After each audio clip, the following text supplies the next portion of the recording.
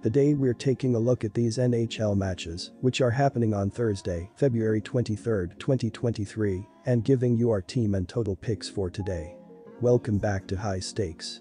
Before we dive into our video, don't forget to subscribe and push that notification bell to get notified as soon as we release these sport prediction videos, and make sure to watch it till the end so you don't miss any of our picks. Also check out our Patreon if you want access our premium picks. Our Patreon is a way for us to help you improve your chances of making more money. You will find the link in description and comments section below. One more thing before we start, check out our new channel High Stakes Props and Parlays, where you can find our player props and parlay picks predictions. You will find the link in the description and comments section below. Pittsburgh Penguins vs Tampa Bay Lightning. The Lightning have lost 3 of their last 4 games, but they play well at home, where they have won 7 of their last 10 games. They are very good offensively and scored 12 goals in their last 3 home games. They also lay well on special teams, converting over 25% of their power play opportunities. The Penguins have done a good job killing penalties, but they continue to give up a lot of goals, with opponents scoring 12 goals against them in their last 4 games, so expect them to have a hard time slowing down the Lightning in this game. The Penguins have won 3 straight games, but they've lost 6 of their last 10 road games. They are playing well offensively, scoring 10 goals in their last 3 road games. They also play well on special teams, converting over 21% of their power play opportunities. Unfortunately for them, the Lightning are great at killing penalties, and they don't give up a lot of goals at home, where they held their last 4 opponents to 11 total goals, so expect them to keep Pittsburgh's offense in check. Go with Tampa Bay to cover the money line. Both defenses have been struggling lately, as Pittsburgh is giving up 3.4 goals in their last 5 games, while Tampa Bay is allowing 4.3 goals in their previous 4 games. A big reason why is the opposing teams throughout the season have been getting a lot of shots on goal, as the Penguins are 29th, with 33.9 shots against per game, while the Lightning are 18th in hockey, with 31.6 shot attempts against per game. The over is 35-10-6 in their last 51 games against one another, so go with the over to hit in this game. Ottawa Senators vs Rangers. The Senators and Rangers have faced each other twice this season, each winning 1 game on the road. New York will be fatigued in this contest, as they are on the back end of a back-to-back. The Rangers have been struggling lately, losing 4 of their last 6 games. Ottawa has been playing well on offense recently. They scored 3 or more goals in 8 of the last 10 games. Ottawa has won 3 of their last 4 games playing on the road against the Rangers. With New York on the back end of a back-to-back, the Senators will pull off the upset and win this matchup. Take Ottawa on the money line. The defense and goaltending have both been very good for the Rangers this season. New York ranks 10th in goals against per game and 7th in shots against per game. In the last 10 meetings between the two teams, Ottawa averages 2.60 goals per game and New York averages 2.30 goals per game. The under is 8-1-1 in the last 10 meetings between these two teams. This will be a lower scoring game and the under will hit. Take the under, 6 goals. Nashville Predators vs Florida Panthers. Nashville seems to be punting on the season as they have dealt Nino Niederreiter, Tanner Jeannot and Mattias Ekholm in the past week, while also losing Ryan Johansson to surgery for the rest of the season. That makes things challenging for the Predators on both ends of the ice down the stretch of the regular season. Florida has alternated wins and losses in recent games, and they have to find some more consistency if they hope to make a run for the postseason. The Panthers haven't made any major moves with the trade deadline looming, hoping that they can get healthy and go on a run. With the Predators making changes to try and build for the future, you have to back Florida in this contest. Both teams have been clicking on offense recently. The Preds scored 5 or more goals in 4 of the last 6 games. The Panthers scored 3 or more goals in 7 of the last 10 games. Florida ranks 8th in goals per game and 1st in shots per game. Matthew Tkachuk leads the Panthers with 79 points. Tkachuk is 5th in points and 7th in assists among all players in the league. The over is 16-10-2 in Florida's 28 home games this season, and the over is 15-11-2 in Nashville's 28 road games this season. This will be a higher scoring game and the over will hit. Take the over, 6 goals. Seattle Kraken vs Detroit Red Wings. I give the Kraken a significant edge in this game and expect them to get a win tonight on the road. They already won the first game between these teams this season, winning 4-2 at home. Seattle's been the much better team offensively in this game, scoring the 6th most goals in the NHL, while the Red Wings have only scored the 11th fewest in the league. I expect that much bigger advantage offensively to get them the win. Take the Kraken to win on the road. Both of these teams have trended under this season, and I expect that to continue tonight. The first game between these teams stayed under by half a goal. In Seattle's games this season, the under has gone 30-27-3, and in Red Wings games the under has gone 29-28-3. Both of these teams have struggled to produce quality scoring chances. The Kraken have generated only the 10th fewest expected goals and the 8th fewest high danger shots in the league. Detroit has only scored the 11th fewest goals in the NHL, generating the 7th fewest expected goals and the 7th fewest high danger shots in the league. Take the under and don't expect much scoring. Buffalo Sabres vs Boston Bruins. The Sabres have looked promising this season and look to win the game and pull off the upset. The problem is that the Bruins look like one of the best teams in the NHL and look to control this game from the first period. The Bruins, who average 3.73 goals per game, should pile on the goals with David Pastrnak, Brad Marchand, and the rest of the forward unit controlling the puck in the offensive zone and creating open shots with great passes. The Bruins, who allow only 2.10 goals per game, should limit the Sabres' offense with Hampus Lindholm, Brandon Carlo, and the rest of the defensive unit, creating turnovers in the defensive zone and limiting shots on the net, allowing goaltender Linus Ullmark to make plenty of big saves.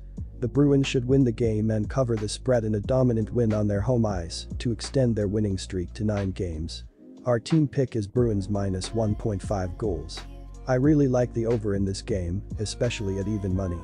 This game showcases two of the best offenses in the NHL this season. The Sabres have scored the 2nd most goals in the NHL this season, generating the 9th most expected goals in the league. The Bruins have scored the 3rd most goals and have generated the 10th most expected goals. The Sabres have heavily trended over this season, with the over going 34-24-1 in their games, because not only has their offense been very good, their defense and goaltending have really been a struggle. They've allowed the 8th most goals in the league, having given up the 5th most expected goals and the 10th most high danger shots in the NHL. Take the over tonight and expect plenty of goals. Dallas Stars vs Chicago Blackhawks. The Blackhawks are a depleted team, and I see the Stars taking advantage and overwhelming them on both ends of the ice. The Stars, who average 3.20 goals per game, should find the back of the net at will against the Blackhawks, who allow 3.58 goals per game, with Jason Robertson, Roope Hintz, and the rest of the forward unit carrying the puck into the offensive zone and creating open shots with effective puck movement. The Stars should limit a Blackhawks offense that averages only 2.47 goals per game, with Esa Lindell, Miro Heiskanen, and the rest of the defensive unit creating turnovers in the defensive zone and limiting shots on the net, allowing goaltender Jake Ettinger to make plenty of big saves. The Stars should win the game and cover the spread in a dominant performance. Our team pick is Stars minus 1.5 goals. Dallas Stars games have heavily trended under this season, with the under going 37-22-2. I expect that trend to continue tonight. The Stars have been very good defensively this season, allowing just the 3rd fewest goals in the NHL, giving up just the 3rd fewest expected goals and the 3rd fewest high danger shots. Chicago has scored the fewest goals in the NHL, and they have generated the fewest expected goals and the 7th fewest high danger shots in the league. I don't see them even getting enough scoring chances to be able to get quality chances to score tonight. I expect Dallas to shut down the Blackhawks offense and keep this game under the total. Take the under and don't expect a ton of scoring. Montreal Canadiens vs Los Angeles Kings. Outside of a fluky playoff run in 2020, the Montreal Canadiens have been a team struggling for years now, so it comes as absolutely no surprise that the Los Angeles Kings have the edge on them, and with the injuries and pieces the Canadiens have traded away, this game should be no different. In the past 8 head-to-head meetings in this rivalry, the Kings have come away with a 6-2 record, and in the past 5 overall, the favorite has a dominant 4-1 mark, so be confident in taking the playoff-hungry Kings in this one. Our team pick is the Montreal Canadiens at plus 1.5 goals. While both of these goaltenders can be considered solid, high-end starters in the NHL in 2023, neither of them sit in the elite category, so with the deep offensive groups, there's going to be plenty of chances, with the over being 4-1-1 in the past 6 head-to-head matchups in Los Angeles. For Montreal, the over is 5-1-1 in their past 7 games following a victory, and for Los Angeles, the over is 4-0 in their past 4 games played against teams with a losing record, so expect plenty of goals in what should be a surprisingly competitive contest. Keep it simple, take the over. Toronto Maple Leafs vs Calgary Flames. This is going to be a great game between two great teams looking to improve in their divisions. The Maple Leafs look to win on the road, but the Flames look to bounce back from a few rough losses and control this game. The Flames should constantly find the back of the net with Nazem Kadri, Elias Lindholm, and the rest of the forward unit carrying the puck into the offensive zone and creating open shots with great puck movement. The Flames should also bounce back after allowing 4 goals in their last game and limit the Maple Leafs offense with Rasmus Andersson, Noah Hanifin, and the rest of the defensive unit creating turnovers in the defensive zone and limiting shots on the net, allowing goaltender Jacob Markstrom to make plenty of big saves. The Flames should win the game with a strong performance on their home ice. Take the Flames money line as home favorites. Both of these teams have the defensive units and goaltending to shut any team down on any given night, but lately, it's been the offensive units that have shown brightest, with the over being 3-0-1 in the past 4 head-to-head meetings in Calgary. For the Maple Leafs, the over is 49-4 in their past 63 games on the road, and for the Flames, the over is 5-1 in their past 6 matchups against the Eastern Conference, and with both teams fighting for every point they can get, expect plenty of goals in this one. Our total pick is over 6.5 goals. Minnesota Wild vs Vancouver Canucks. The Wild are having a great season and look to control this game from the first period against a struggling Canucks team. The Wild should pile on the goals against the Canucks, who allow 3.97 goals per game, with Kirill Kaprizov, Matt Zuccarello, and the rest of the forward unit carrying the puck into the offensive zone and creating open shots with effective puck movement. The Wild, who allow only 2.69 goals per game, should limit the Canucks' offense with Jared Spurgeon, Jacob Middleton, and the rest of the defensive unit creating turnovers in the defensive zone and limiting shots on the net, allowing goaltender Filip Gustafsson to make plenty of big saves. The Wild should win the game with a strong performance on the road. Take the Wild money line as road favorites. While both of these teams may have the offensive pieces needed to score plenty of goals, the defense in Minnesota has been electric as of late, and with plenty of new pieces to fit in this Vancouver team, it's unlikely that there's a lot of high-quality chances in this game.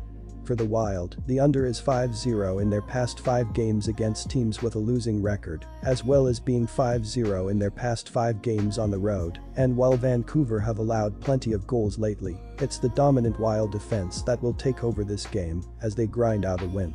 Our total pick is under the total. San Jose Sharks vs St. Louis Blues. This may seem like a broken record, but there is no reason to take the San Jose Sharks team at home right now. The team has just 1 victory in their last 6 home contests, and that came courtesy of a 4-0 shutout of Seattle on February 20th.